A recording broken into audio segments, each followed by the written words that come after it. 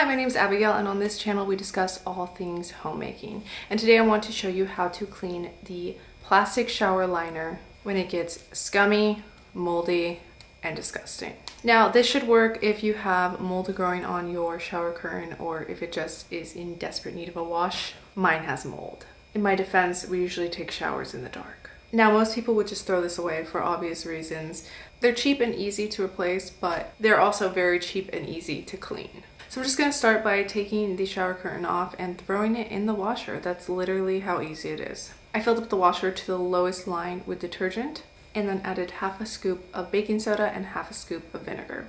The vinegar especially will help to kill the mold and erode things like soap scum and hard water from the curtain.